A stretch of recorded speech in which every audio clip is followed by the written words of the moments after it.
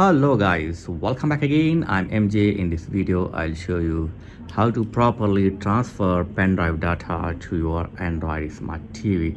So before I start my video, I have only one request. 99% viewer did not subscribing to my channel. If you got any help from video, then please subscribe it. So first thing is transfer the data to your pen drive and then connect it to your USB port, TV USB port. So here you can see I have a USB port.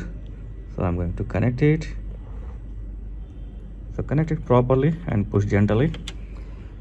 So by default you will get this option, but these are TV default option. Okay, so there is no lot of option when you try to open the inbuilt explorer of your TV. Okay, so just cancel this feature. There are a lot of file explorer available for TV, but I found one best explorer that is called CS File Explorer. So download and install this app. This app is available in Google Play Store.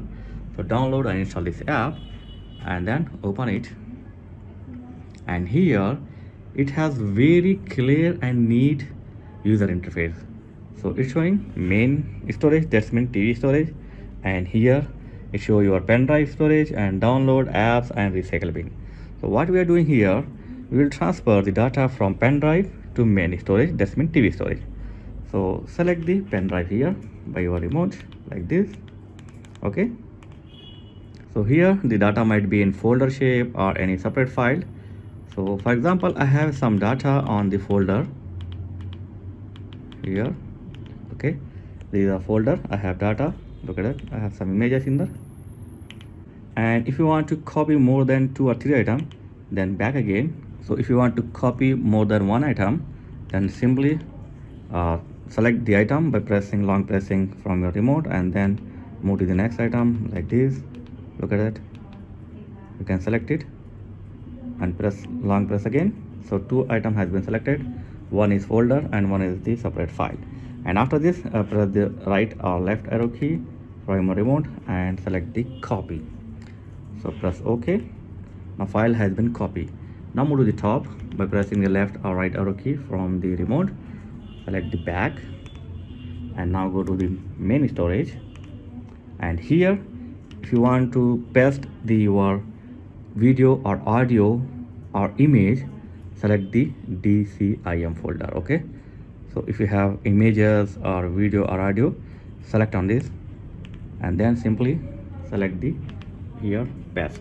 Look at that, and that's it. Now we got the folder here, all the files and one separate file also there.